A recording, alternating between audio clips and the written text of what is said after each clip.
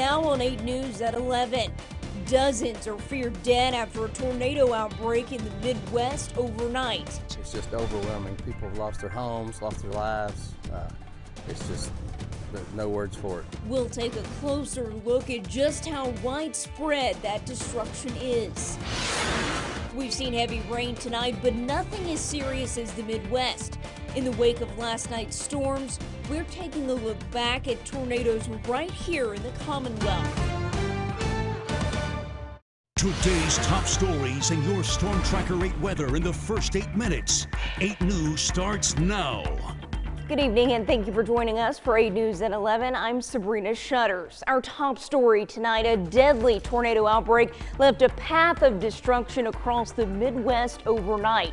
Kentucky Governor Andy Beshear believes 70 people may have died in his state. He fears that number could rise in the coming days. New details about that devastation tonight. President Biden has approved an emergency declaration for Kentucky in the wake of the destructive storms. At least 6 states were impacted by the severe weather, including 22 reported tornadoes. Rena Roy is on the ground in Mayfield, Kentucky with more. People we've spoken to have likened this to Armageddon. Take a look right behind me and across the street. Collapsed walls, mangled metal. Just a surreal sight, especially for those who have lost so much. Here, this is where my patients would sit. Mina Smith walking us through the remnants of her livelihood. What was once a waiting room. This was our waiting room. Now gutted. The roof totally blown off of her mental health clinic in Mayfield, Kentucky. This here was our upstairs office. Complete devastation all around this small town. When the sun started coming up this morning, it was like matchsticks. Our whole town looks just like matchsticks lying around. This candle factory destroyed. 110 workers feared inside. The whole building fell. Kiana Parsons Perez recorded this video moments after the collapse. Hey, y'all, they got me out. There have been 22 reported tornadoes across 6 states. This is likely to be one of the largest tornado outbreaks in our history. We're going to get through this. We're going to get through this together, and the federal government is not going to walk away. In Bowling Green, Kentucky, drone video shows the scope of the devastation after an EF3 tornado with winds up to 150 miles an hour touched down. A team now going door to door assessing the damage. It's just overwhelming. People have lost their homes, lost their lives. It's just, no words for it. Another EF3 tornado struck this Amazon facility in Edwardsville, Illinois. Officials confirm at least 6 fatalities. There's a lot of heavy concrete and steel down inside the building. In northeast Arkansas, this nursing home ripped apart, killing 1 person and leaving 5 others hurt. And driving through this area, we have seen miles of devastation, and officials say search and rescue efforts are still underway. Rena Roy, ABC News, Mayfield, Kentucky.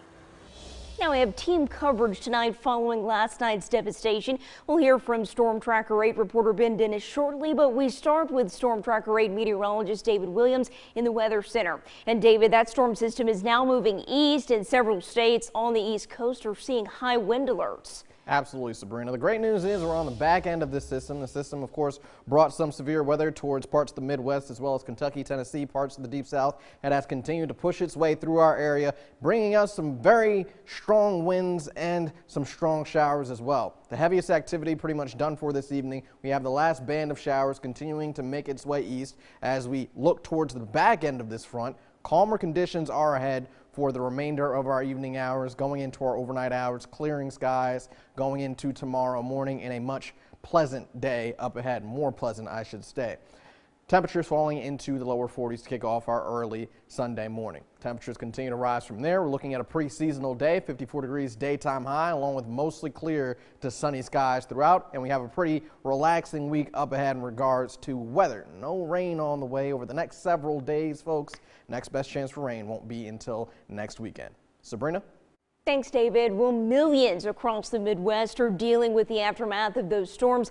And while less common, we have seen our share of tornadoes here in Virginia in recent years. Storm Tracker 8 reporter Ben Dennis is in our digital center. And Ben, some of those tornadoes here in Virginia have really left their mark. Sabrina, you're absolutely correct about that. The circumstances in the American Midwest are grim, and they just get worse as the hours tick by. But many here at home will have recent memories of that damage that can be done by these overwhelming forces of nature.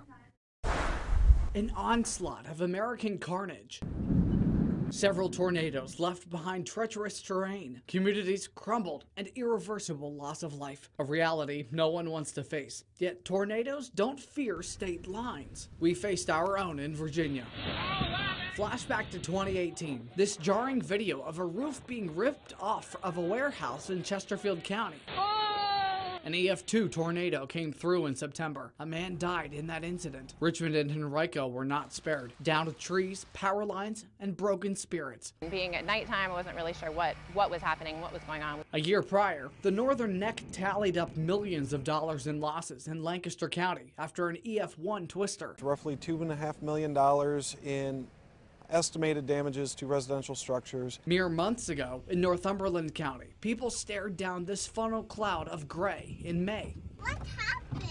It's a tornado, baby. We were there for the aftermath. Homes, garages, ripped up. I spoke with one woman whose home was completely erased from its foundation. He told me my house was totally gone, and I said, stop playing. It was gone. It was truly gone. It came across the field, and then it went across, took my house, went on down through the woods. But God have a plan.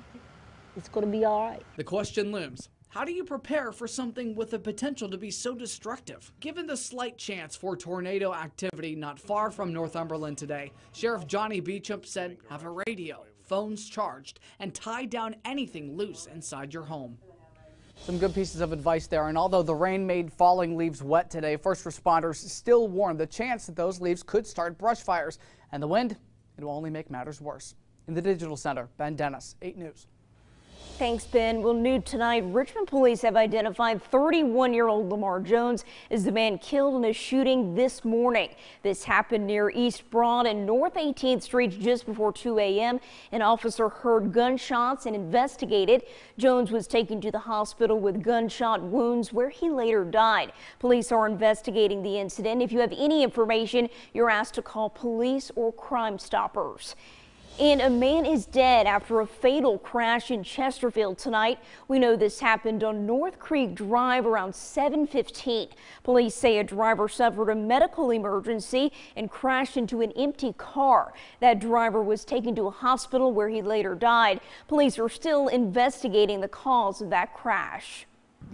And Richmond city officials and community leaders gathered at the historic Lumpkins jail site today to pray for the victims of violence in the city. Mayor LeVar Stoney was joined by Police Chief Gerald Smith, State Senator Joe Morrissey, and others to mourn the lives of those lost and to pray for peace moving forward. The city has seen its highest number of murders in the last 15 years.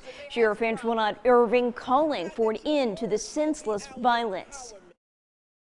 We have upwards to 80 murders here in the city of Richmond, and we just want to make sure that we're praying for our students, we are praying for our young people, we are praying for our leadership here in the city. After a quadruple shooting last month that left 2 children dead, police formed a task force aimed at putting an end to the recent surge in gun violence. And the city of Richmond paid nearly $300,000 to people suing for police misconduct during last year's civil unrest.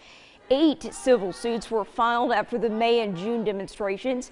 Court records show 1 case has been settled, 5 are still active, and 1 case was dismissed. In one of the suits that's in settlement negotiations right now, Maria Maurer is suing for $1 million in damages over an incident that sent her to the hospital. We spoke to her after it happened last year.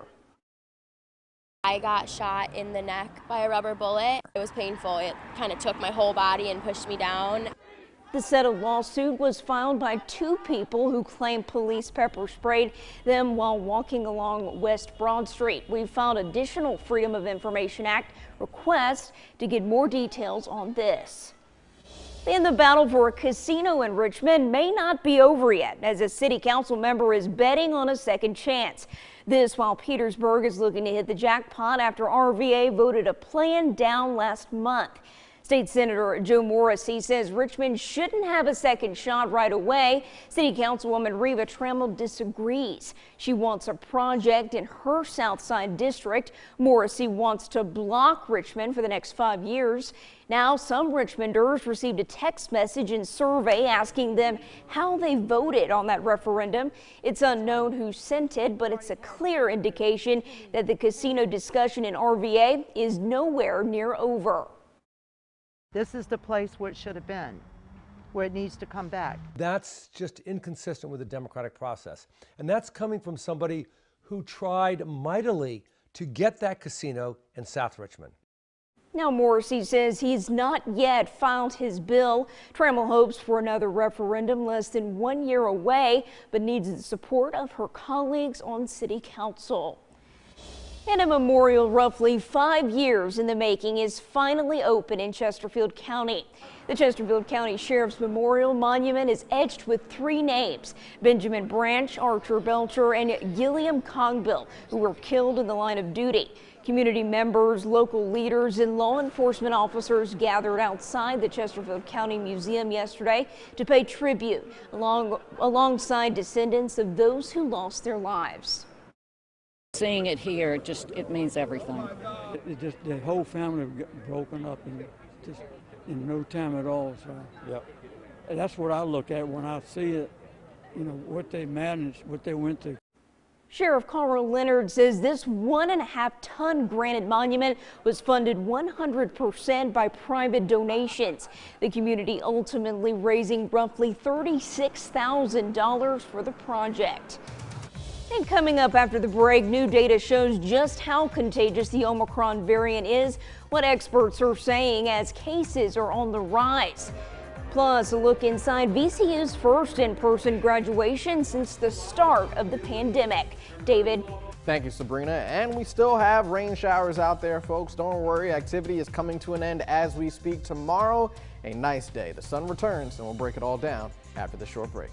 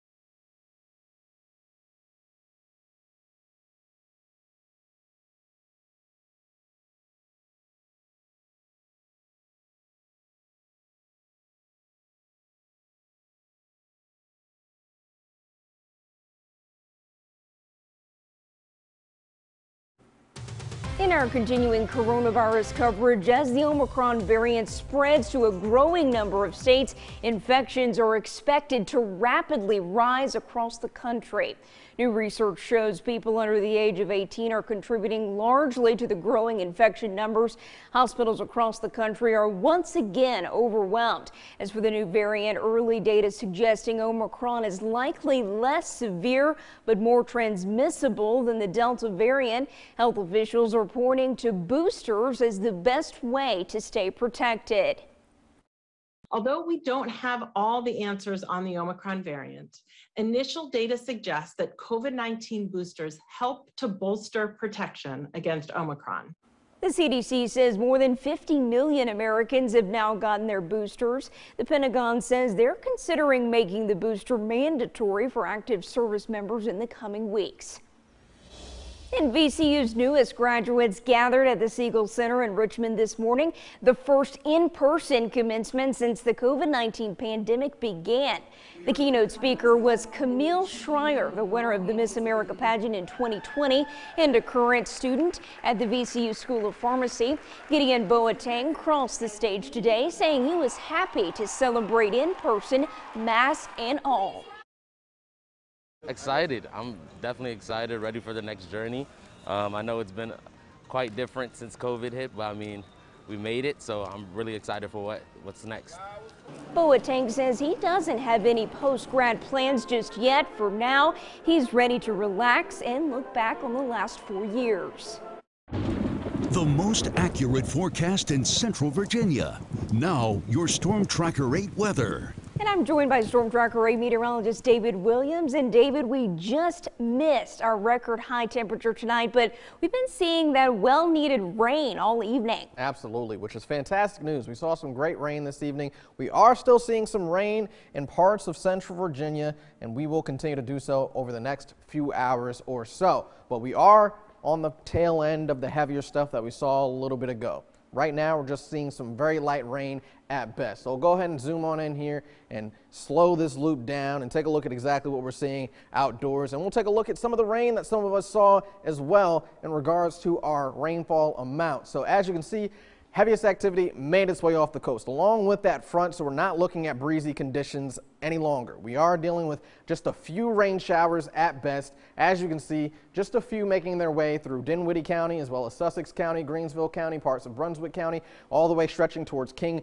and Queen County, King and William County, the Northern Neck, Middle Peninsula area. This activity will continue to make its way off the coastline. So once we get to around midnight and beyond, we're just going to be dealing with mostly cloudy skies, folks. Past that, clearing skies in our overnight hours going into our early Sunday morning. But in regards to some of the rain that we saw, we'll go ahead and see some of the rainfall accumulations that we've seen over the last few hours or so. Really not that impressive, unfortunately, but we did see some rain, so we'll always welcome it. So parts of Chesterfield County, let's go ahead and grab this picker tool here and see exactly how much rain we may have seen. So parts of Chesterfield County, we picked up about 3/10 of an inch of rain, just under. Hanover County picked up just about the same, just under 3/10. Parts of Dinwiddie County picked up around 3/10 as well. Amelia, how much did you guys pick up? Around 3/10. So give or take, most of us picked up about a 10th, 3/10, possibly even 4/10 of an inch of rain overall for this event. And that's pretty much where we're going to stay. As you can see, all that rain is making its way out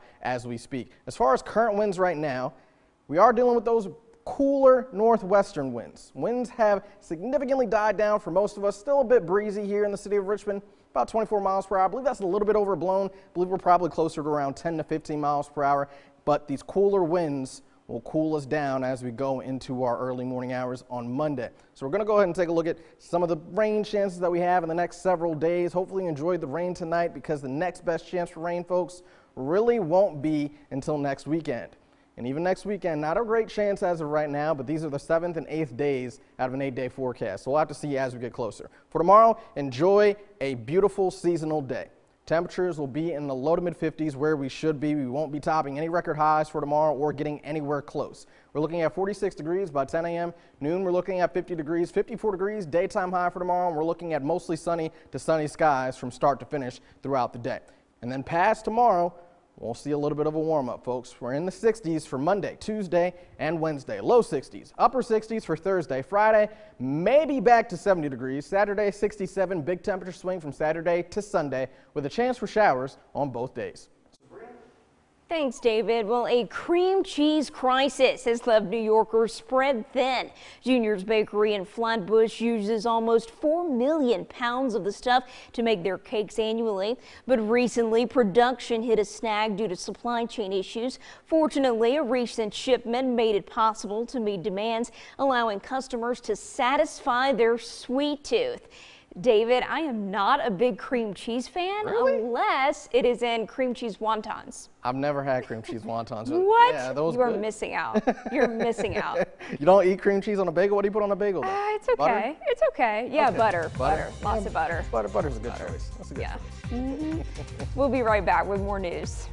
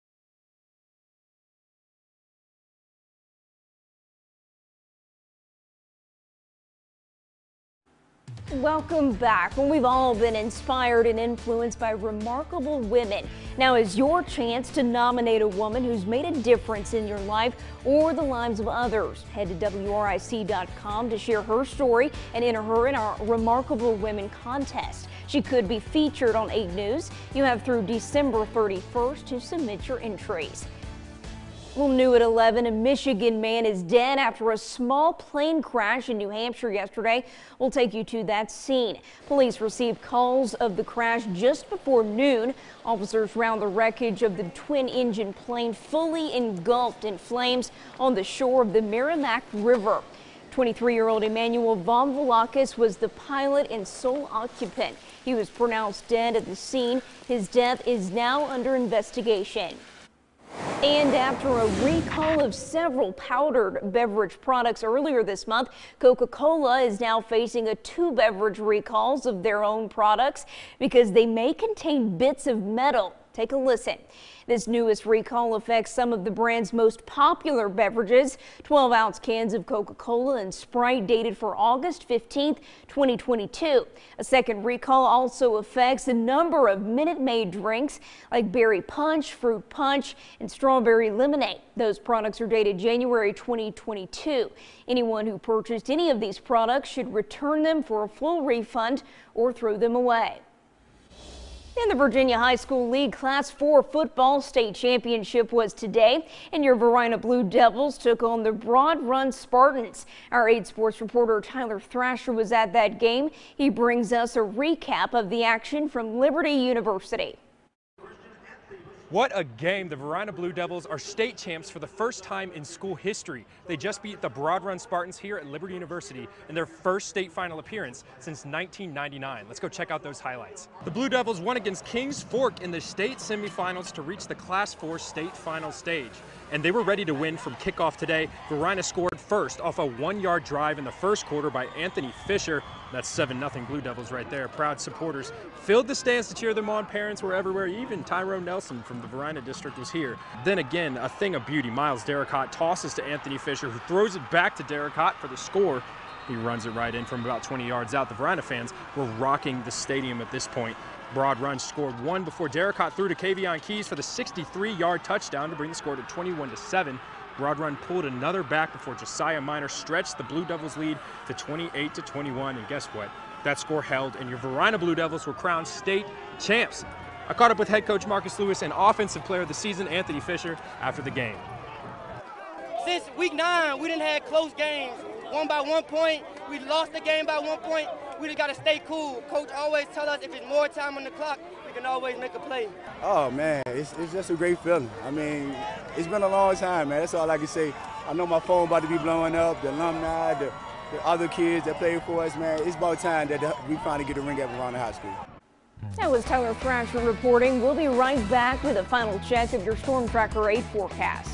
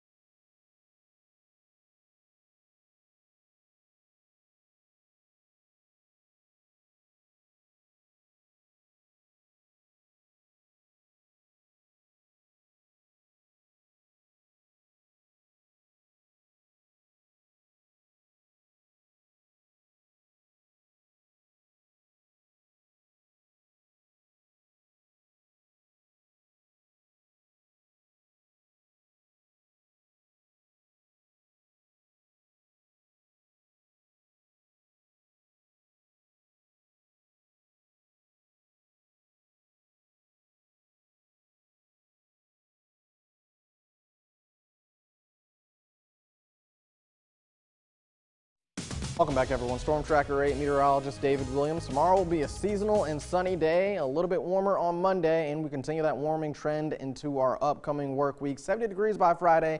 Rain chances not making their way back in until our next weekend. So a pretty nice week overall. Oh, David, you know I love my warm temperatures. I can't wait. You're going to love Friday. You will love Friday. Yes, I'm so ready for Friday. Thank you, David.